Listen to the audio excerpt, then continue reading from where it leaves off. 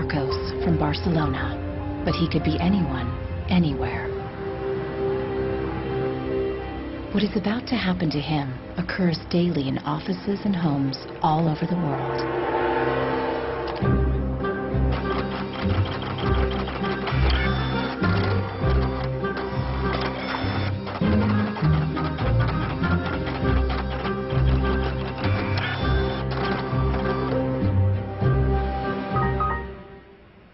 A part inside the printer has failed, and the manufacturer sends Marcos to technical support. El meu tècnic fa un diagnòstic previ, pero aquest diagnòstic ja són 15 euros més IVA. Seguramente será difícil encontrar las piezas para poder repararla. Realment, reparar-la no li surt molt a compte. Que reparar-la parlem d'uns 110, 120 euros. Tienes impresoras desde 39 euros. Jo t'aconsellaria que miressis impressores noves. Així que, sens dubte, jo em compraria una nova, It's no coincidence that all three shopkeepers suggest buying a new printer. If he agrees, Marcos will become yet another victim of planned obsolescence, the secret mechanism at the heart of our consumer society. Our role in life seems to be just to consume things with credit, to borrow money to buy things we don't need. Nous vivons dans une société dominée par une économie de croissance dont la logique est non pas croître pour satisfaire les besoins, mais croître pour croître. So if the consumer does not purchase, the economy is not going to grow. Planned obsolescence. The desire on the part of a consumer to own something a little newer, a little sooner than is necessary. This film will reveal how planned obsolescence has defined our lives ever since the 1920s, when manufacturers started shortening the lives of products to increase consumer demand. Also hat man sich gedacht, dann beschränken wir einfach die Lebensdauer auf 1000 Stunden. We will find out how designers and engineers were made to adopt new values and objectives. Was back to the drawing board and come out with something that was more fragile. They time those things.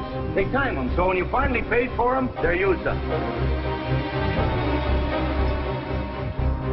A new generation of consumers has started challenging manufacturers. Is it possible to imagine a viable economy without planned obsolescence, without its impact on the environment? Posterity will never forgive us. Posterity will suddenly find out about the throwaway lifestyles of people in the advanced countries.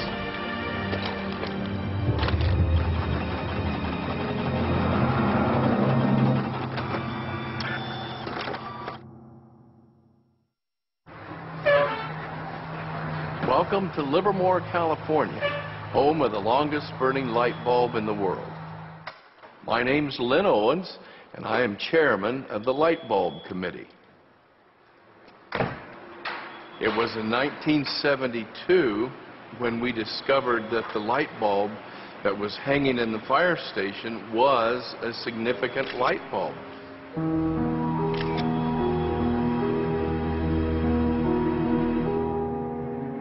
The light bulb at the Livermore fire station has been burning continuously since 1901. Ironically, the bulb has already outlasted 2 webcams.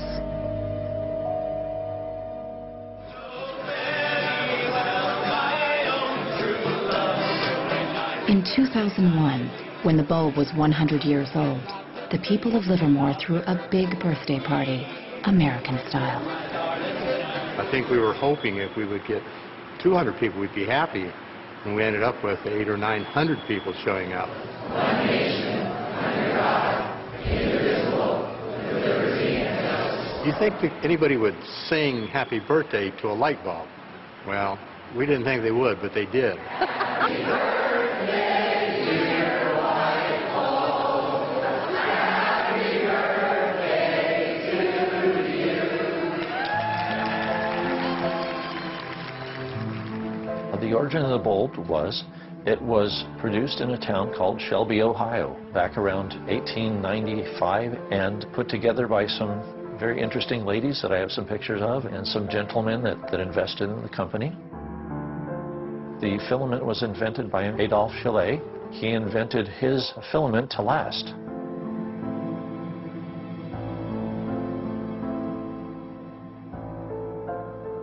Why does his filament last? I don't know. It's a secret that he made and that died with him. Chaillet's formula for a long-lasting filament is not the only mystery in the history of the light bulb. A much bigger secret is how the humble light bulb became the first victim of planned obsolescence. Weihnachten 1924 war ein ganz besonderer Tag. In einem Hinterzimmer in Genf trafen sich einige Herren in Nadelstreifenanzügen, um einem geheimen Plan nachzugehen. Sie gründeten das erste weltweite Kartell, das sich zum Ziel setzte, die Glühbirnenproduktion der gesamten Länder zu kontrollieren und den Kuchen namens Weltmarkt unter sich aufzuteilen. Dieses Kartell hat den Namen Phoebus. Phoebus included the main light bulb manufacturers in Europe and the United States, and even faraway colonies in Asia and Africa.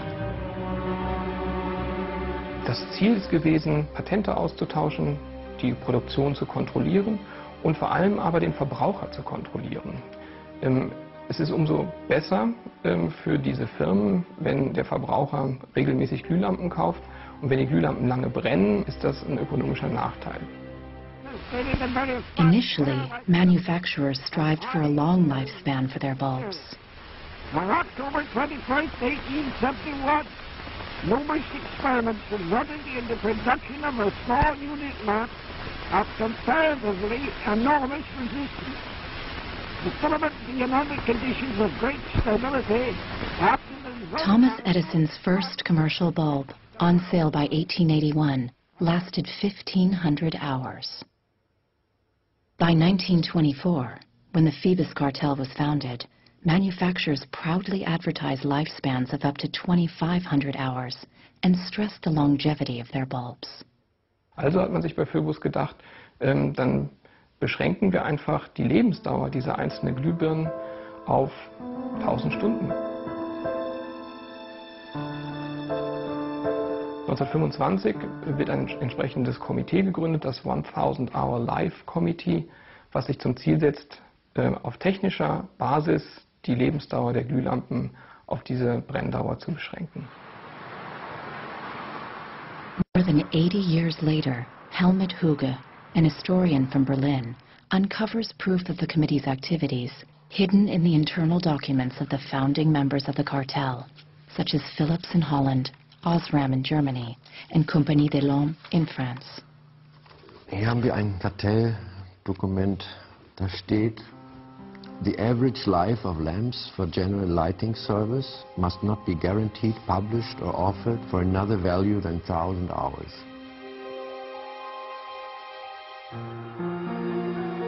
Under pressure from the cartel, member companies conducted experiments to create a more fragile bulb that would conform with the new 1,000-hour rule.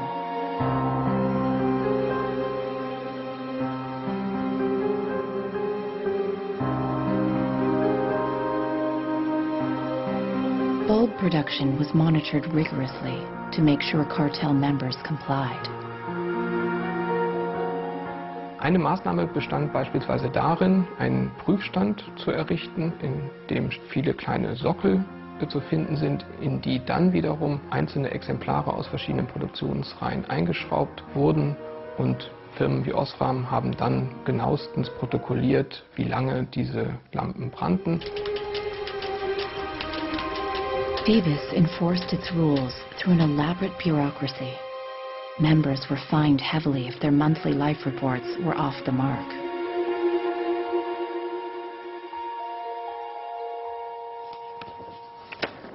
Hier haben wir eine Straftabelle aus dem Jahr 1929, die genau zeigt, wie viel Schweizer Franken Strafe für 1000 verkaufte Glühbirnen die Mitglieder des Kartells zahlen müssen, wenn die Lampen länger halten als zum Beispiel 1500 Stunden.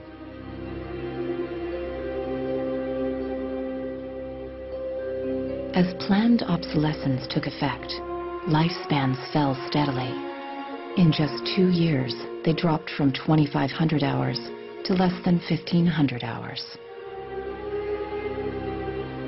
By the 1940s, the cartel had reached its goal. 1,000 hours had become the standard lifespan for bulbs.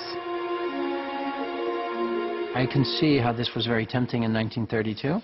I think at the time sustainability was actually substantially less of an issue, because I don't think they looked at the planet as being one with finite amount of resources. They looked at it as from an abundance perspective.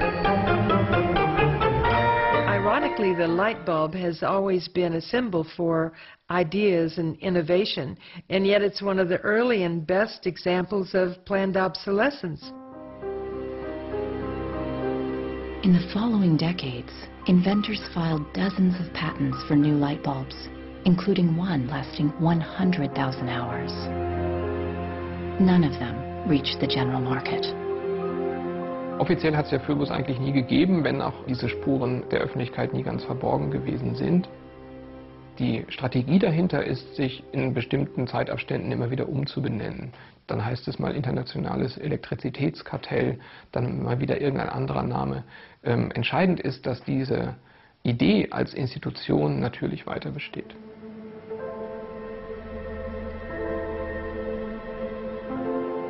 In Barcelona, Marcos hasn't followed the advice of the shopkeepers to replace his printer.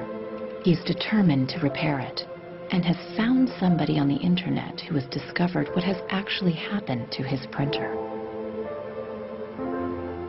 It's the dirty little secret of inkjet printers.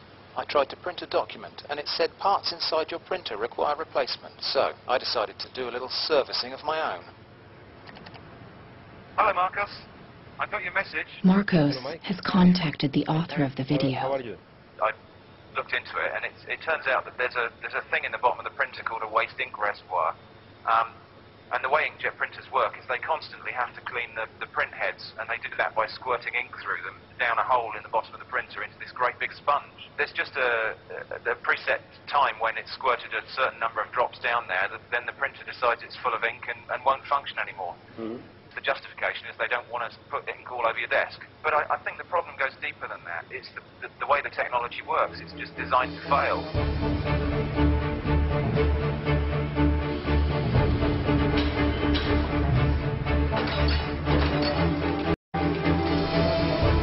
Planned obsolescence emerged at the same time as mass production and the consumer society.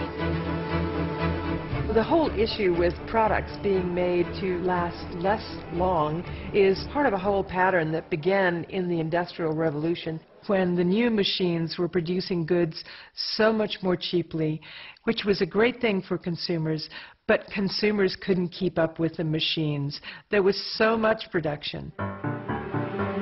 As early as 1928, an influential advertising magazine warned that an article that refuses to wear out is a tragedy of business.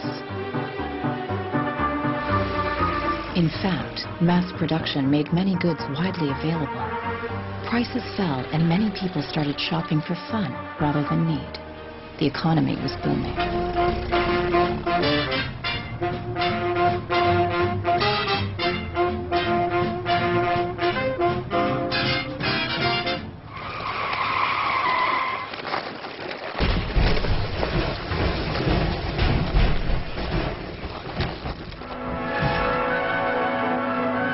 In 1929, the emerging consumer society came to a full stop when the Wall Street crash sent the U.S. into a deep economic recession. Unemployment reached staggering proportions. By 1933, 1/4 of our labor force was unemployed. People no longer queued for goods, but for work and for food. From New York came a radical proposal on how to kickstart the economy again. Bernard London, a prominent real estate broker, suggested ending the Depression by making planned obsolescence compulsory by law. It was the first time the concept was put into writing. Under Bernard London's proposal, All products would be given a lease of life with a set expiry date, after which they would be considered legally dead. Consumers would turn them over to a government agency where they would be destroyed. He was trying to achieve a balance between capital and labor where there would always be a market for new goods. So there would always be a need for labor and there would always be a reward for capital. Bernard London believed that with compulsory planned obsolescence, the wheels of industry would keep turning, people would keep consuming, and everyone would have a job.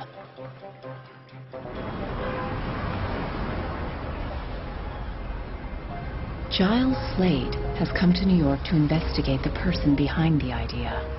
He wants to find out if for Bernard London, planned obsolescence was purely about profits or about helping the unemployed. I have a picture of Bernard London. Dorothea Weitzner remembers meeting Bernard London in the 1930s during a family outing. Don't tell me which one he is. Okay. Let's see. Ah, isn't that interesting? Yes. Definitely intellectual looking. And you met Bernard London in 1933. When I was about 16, 17, my dad and mother had this big Cadillac car, which was the size of a Zeppelin. Mother was driving like a chauffeur. Dad was in the front, and Mr. and Mrs. London were in the back of the big limousine. Dad said that Mr. London should explain his philosophy to me. He's a very interesting man. And he just told me in a few words that that was his idea to reduce the Depression. We were in an economic mess, worse than today even. He was obsessed with this idea, like an artist is utterly obsessed with his paintings, you know. He actually whispered to me in the car, afraid that his theory might be too radical. In fact, Bernard London's proposal was ignored, and obsolescence by legal obligation was never put into practice. 20 years later, in the 1950s, the idea resurfaced, but with a crucial twist. Instead of forcing planned obsolescence on the consumers, they were to be seduced by it. Planned obsolescence. The desire on the part of a consumer to own something a little newer, a little better, a little sooner than is necessary. We certainly in America... This is the voice of Brooks Stevens, the apostle of planned obsolescence in post-war America. This flamboyant industrial designer created everything from household appliances to cars and trains, always with planned obsolescence in mind. In the spirit of the times, Brooks Stevens' designs conveyed speed and modernity. Even the house he lived in was unusual. This is the home that my father designed and that I grew up in. When it was being built out in the suburbs, everybody thought it was going to be the new Greyhound bus station because it did not look like a traditional home. One of the most important things that my father felt always in designing a product is that it made a statement. He detested products that were bland and really did not, create any desire within the consumer to inspire the purchase. Unlike the European approach of the past where they tried to make the very best product and make it last forever, meaning you bought such a fine suit of clothes that you were married in it and then buried in it and never a chance to renew it. The approach in America is one of making the American consumer unhappy with the product that he has enjoyed the use of for a period, have him pass it on to the second-hand market, and obtain the newest product with the newest possible look. Brooks Stevens traveled all over the U.S. to promote planned obsolescence in speech after speech. His approach became the gospel of the time.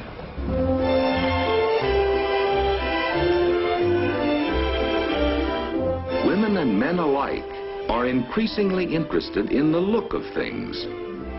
They eagerly give their attention to what's new and beautiful and advanced. Design and marketing seduced consumers into always craving the latest model.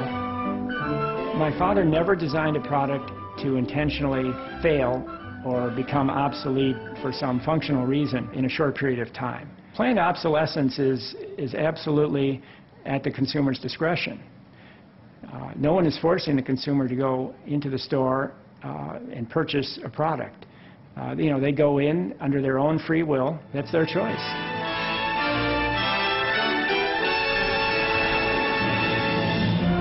Freedom and happiness through unlimited consumption.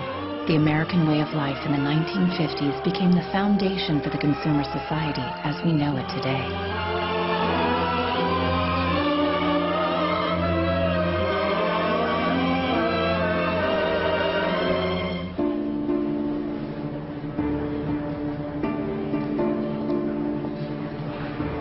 See, without planned obsolescence, these places wouldn't exist. There wouldn't be any products, there wouldn't be any industry, there wouldn't be any designers, architects, there wouldn't be any salespeople, cleaners, there wouldn't be any security guards. All the jobs would go. So how often do you change your mobiles? 18 months. Once a year. Once a year. Once a year. These days, planned obsolescence is an integral part of the curriculum at design and engineering schools. Boris Knuth lectures on the concept of product life cycle, a modern euphemism for planned obsolescence. I went shopping for you. I've got a couple of things. A pan, salt, shirt, another shirt. Students are taught how to design for a business world dominated by one single goal: frequent repeat purchase. What I do, I pass these round, and you tell me what you think, how long it takes for them to fail, what the service life will be. Okay. Designers have to understand what company they work for. The company decides on a business model, how often do we want to renew our products, our offers. So this brief is given to designers, and designers have to understand and design the product in a certain way so it fits exactly the business strategy of the client they work for. Planned obsolescence is at the root of the substantial economic growth that the Western world has experienced since the 1950s. Ever since, growth has been the holy grail of our economy. Nous vivons dans une société de croissance dont la logique est non pas croître pour satisfaire les besoins, mais croître pour croître, croître à l'infini, faire croître sans limite la production, et pour justifier cette croissance de la production, faire croître sans limite la consommation. Serge Latouche is a noted critic of the growth society and has written extensively about its mechanisms. Au fond, il y a trois instruments fondamentaux qui sont la publicité, l'obsolescence programmée et le crédit.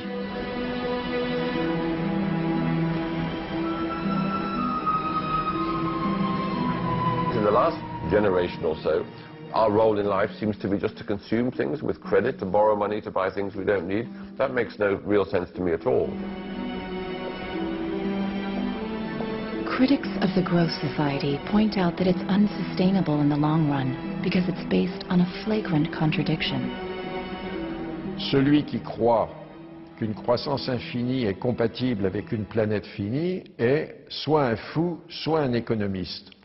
Le drame, c'est qu'au fond, nous sommes tous des économistes maintenant.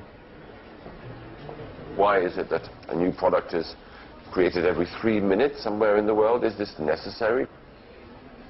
I think a lot of people have realized that things need to change when they're being told by politicians to go shopping or to start consuming as the best way to restart the economy. On peut dire qu'avec la société de croissance, on est embarqué dans un bolide qui désormais manifestement n'a plus de pilote, qui va à toute allure et dont on peut prévoir le destin, qui est soit de se fracasser contre un mur, soit de sombrer dans un précipice.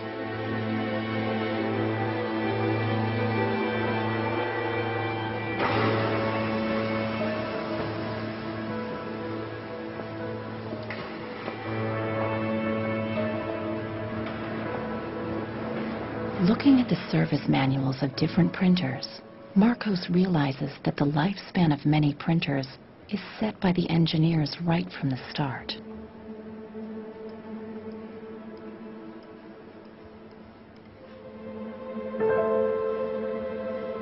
They achieve this by placing a chip deep inside the printer.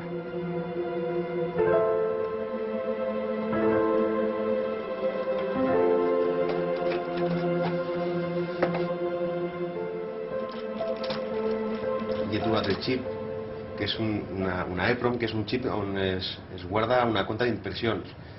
I quan s'arriba a una determinada compta és quan es bloqueja la impressora i deixa d'imprimir.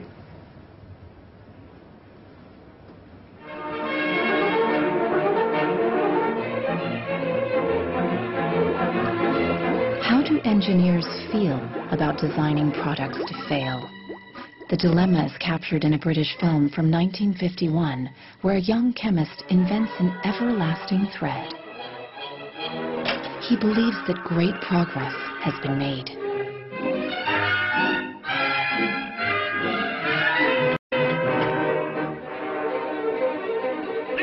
But not everyone is happy with his discovery, and soon he finds himself on the run, not only from the factory owners, but also from the workers, all fearing for their jobs.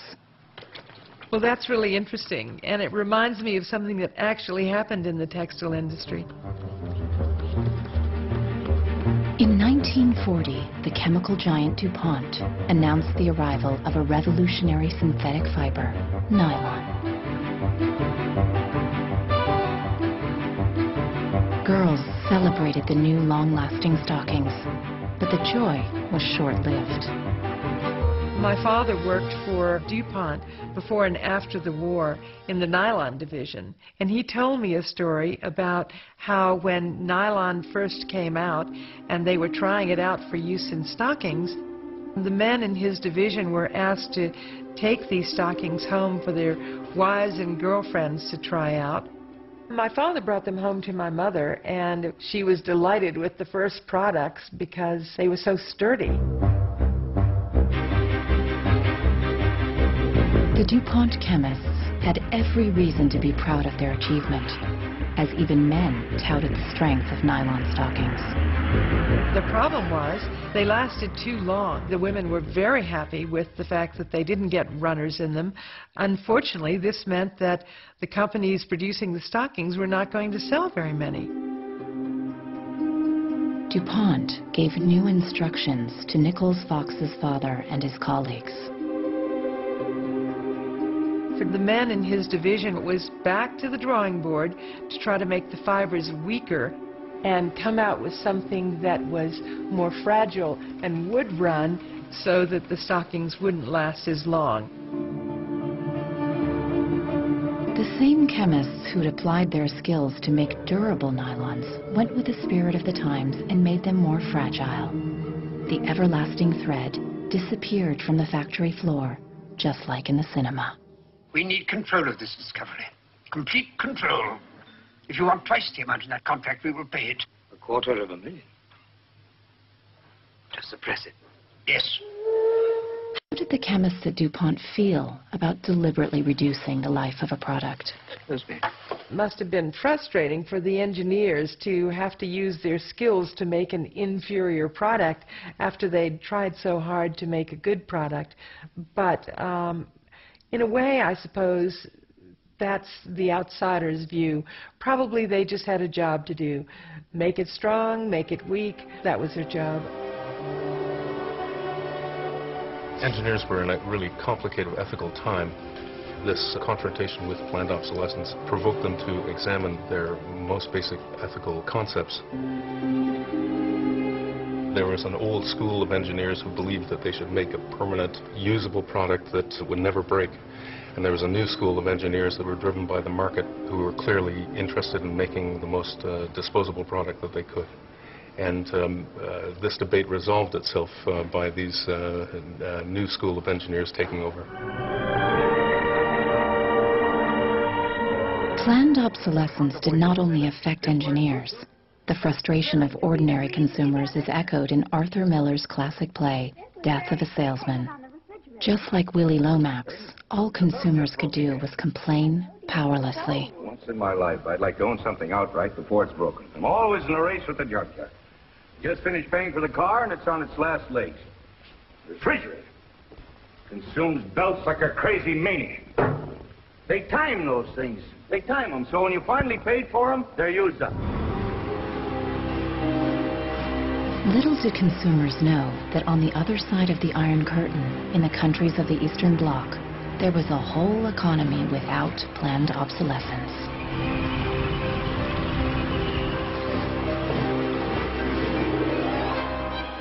The communist economy was not ruled by the free market, but centrally planned by the state. It was inefficient and plagued by a chronic shortage of resources. In such a system, planned obsolescence did not make any sense.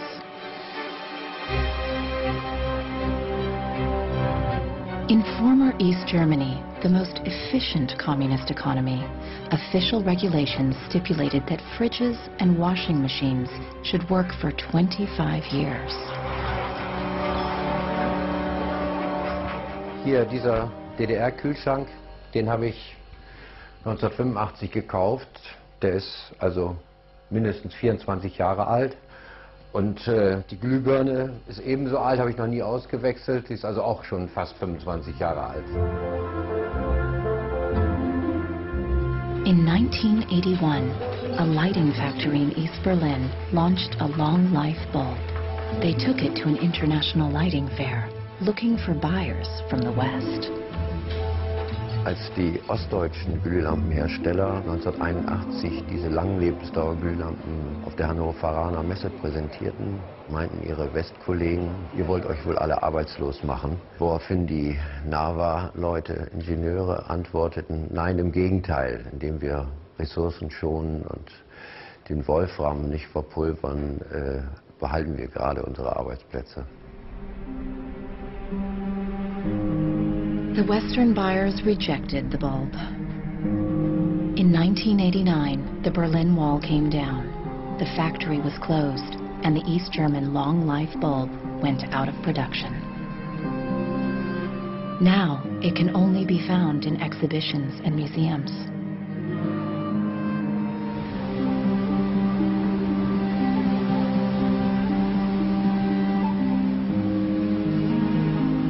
"20 years after the fall of the Berlin Wall, consumerism is as rampant in the East as it is in the West.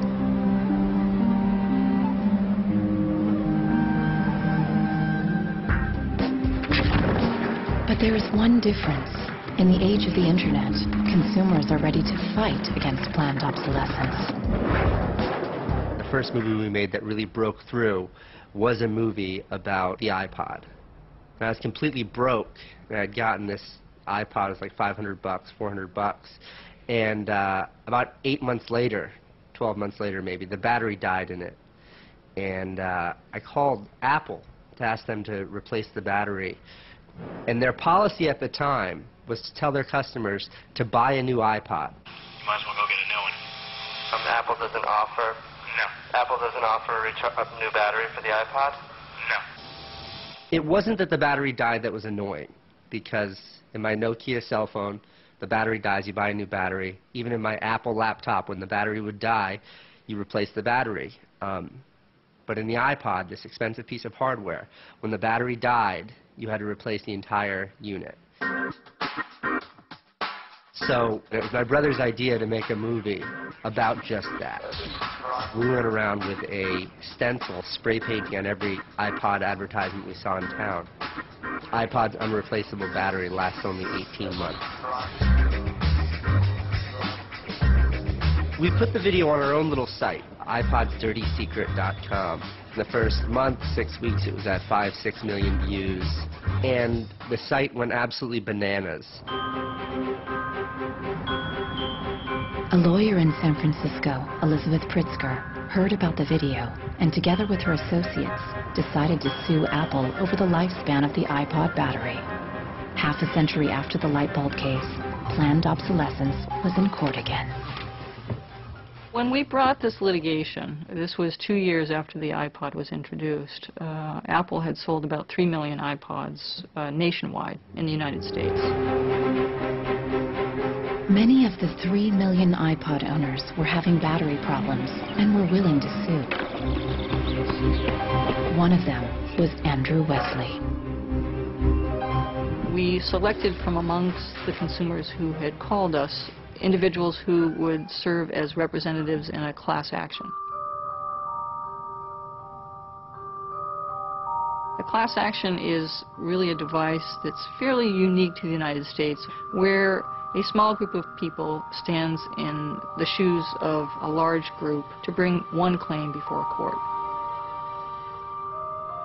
My role in that case was as class representative on behalf of thousands, maybe tens of thousands of people. The case came to be known as Wesley versus Apple.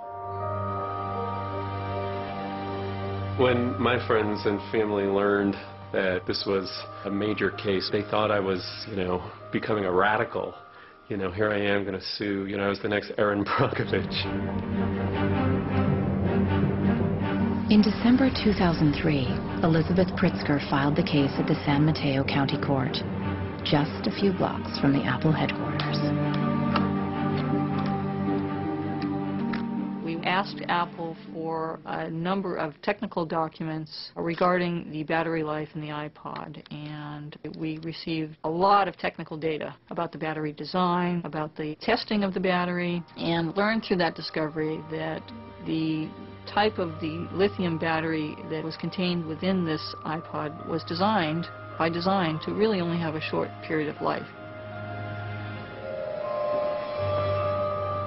I do think that Apple's development of the iPod was intended to be one of planned obsolescence. After a tense few months, both parties hammered out a settlement. Apple set up a replacement service for the batteries and extended the warranty to 2 years. The claimants were offered compensation. One thing that really bothers me personally is that Apple really promotes itself as a young, hip, forward-thinking company, and for a company like that not to have a good environmental policy that allows consumers to return products for proper recycling and disposal really is really counterintuitive and counter to their message.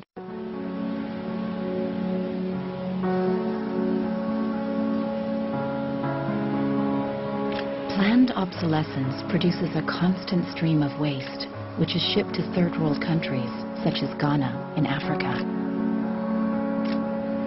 It's been between 8 and 9 years now when I noticed that loads and loads of containers were coming to this country with electronic waste.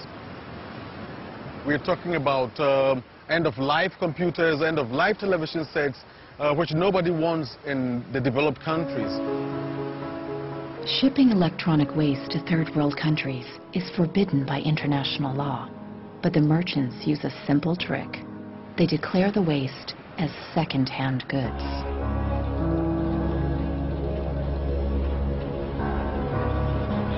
More than 80% of the electronic waste that arrives in Ghana is totally beyond repair, and whole container loads are abandoned at dump sites all around the country. We are at the dump site here in Agbogloshi. In the past, we have this beautiful river called the Odo River, that meandered its way through this area. It was teeming in the past. It had so much fish. We actually attended a school not very far away from here. So we'd come play football and hang around the river. The fishermen would organize boat rides, I remember very well. But now it's all finished, it's all gone. And that makes me really, really sad. And it makes me angry.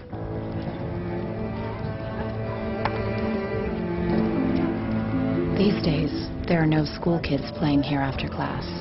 Instead, youngsters from poor families come here looking for scrap metal. They burn the plastic-covered cables from the discarded computers to salvage the metal inside.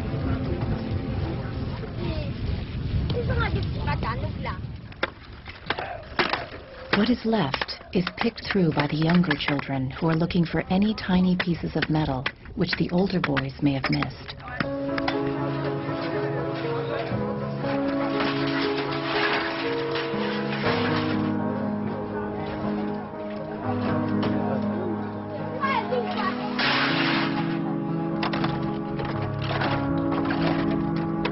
some of those behind the shipments have said that, well, we're trying to bridge the digital divide between Europe, America, and then the rest of Africa and Ghana, of course. But the reality is that these computers that are sent here simply do not work. There's no point in receiving electronic waste when you cannot deal with it, more so when you did not produce it and your country is being used as the world's trash bin.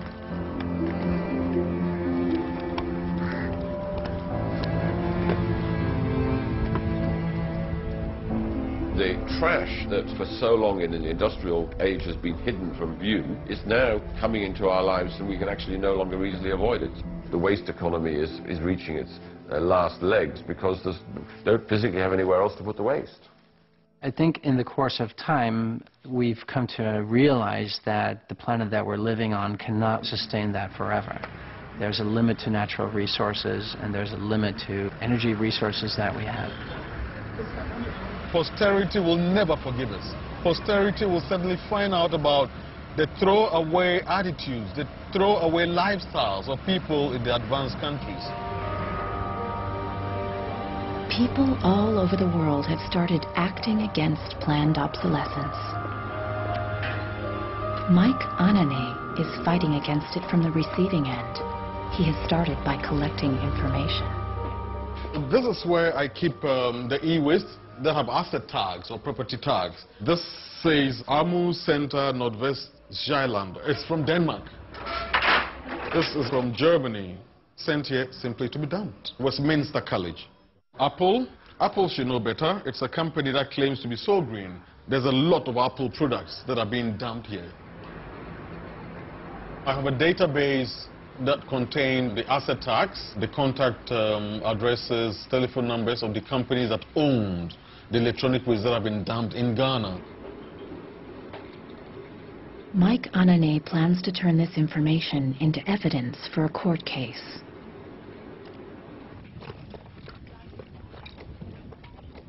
We need to take some action, some punitive measure. We need to sue people so they stop dumping e-waste in Ghana.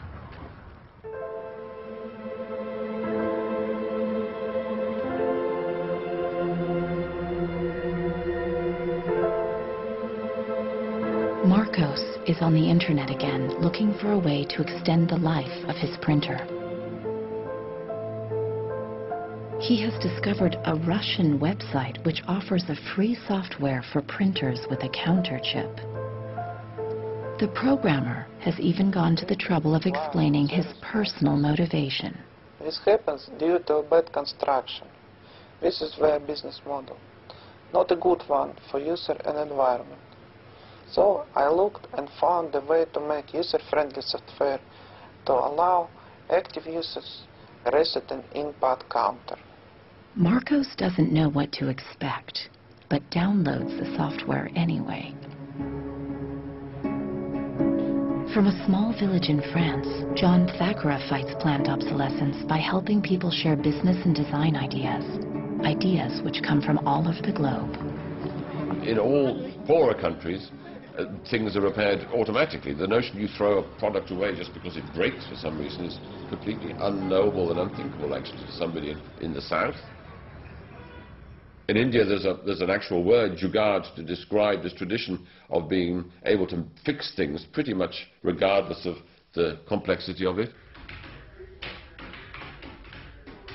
We try to find people who are actively doing projects in the world rather than just talking about things or making abstract statements about how awful things are or what has to be changed.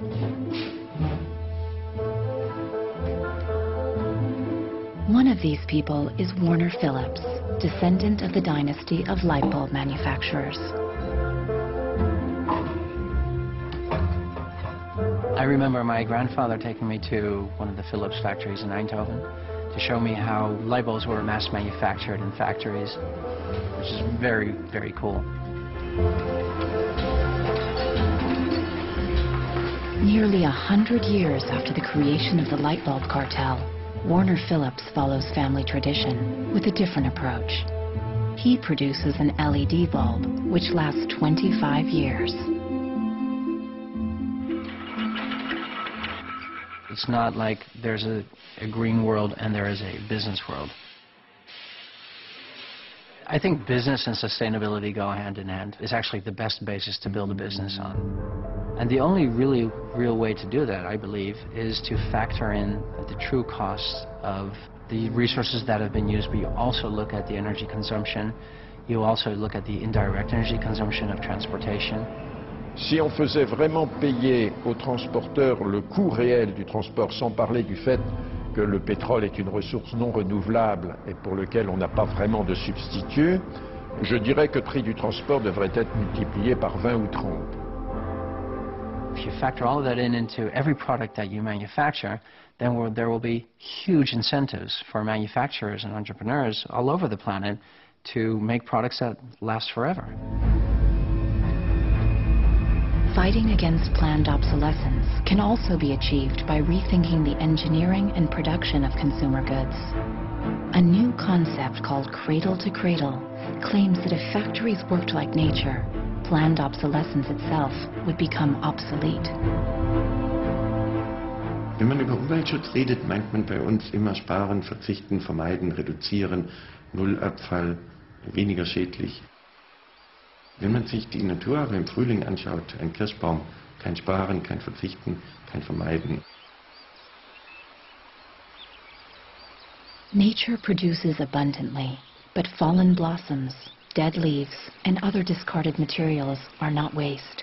They become nutrients for other organisms. A cycle. Die Natur kennt keine Abfälle, sondern sie kennt nur Nährstoffe. Braungart believes that industry can imitate this virtuous cycle of nature. He proved that this is possible when he redesigned the production process of a Swiss textile company.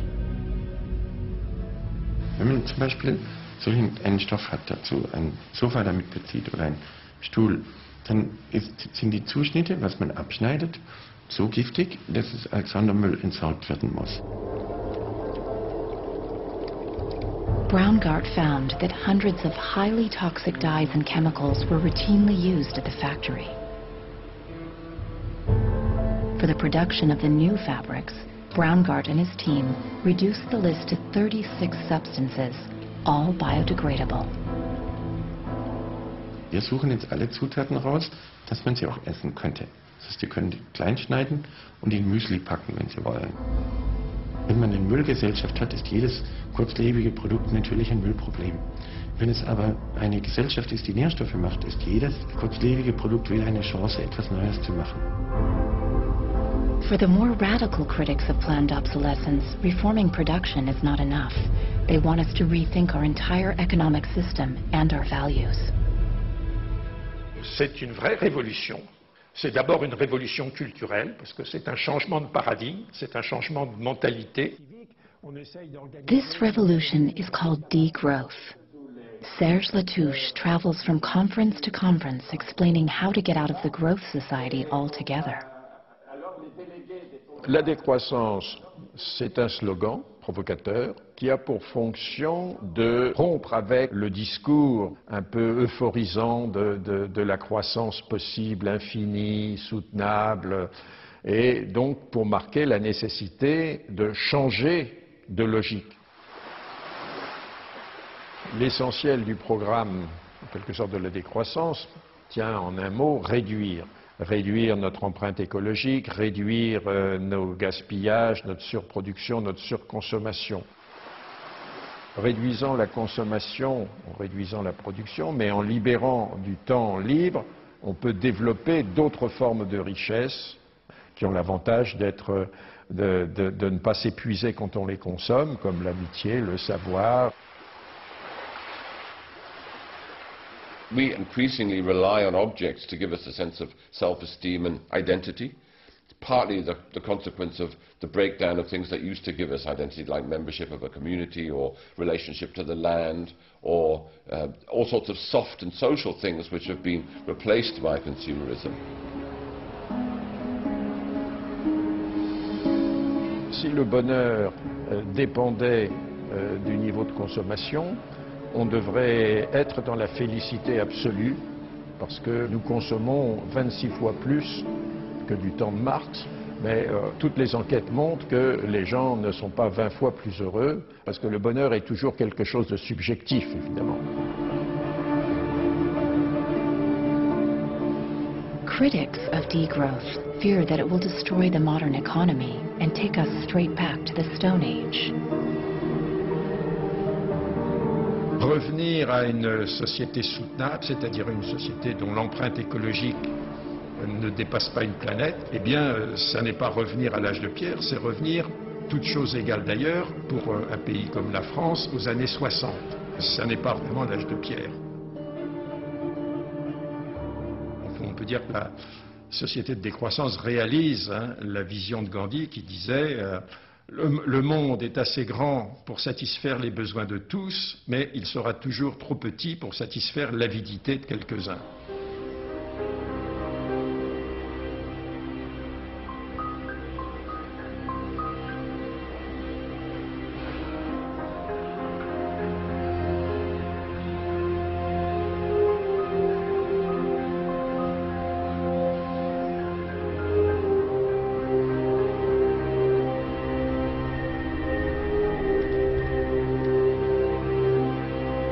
Marcos is installing the Russian freeware on his computer.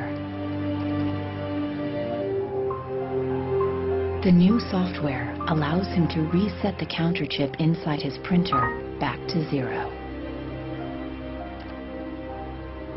The printer immediately unblocks.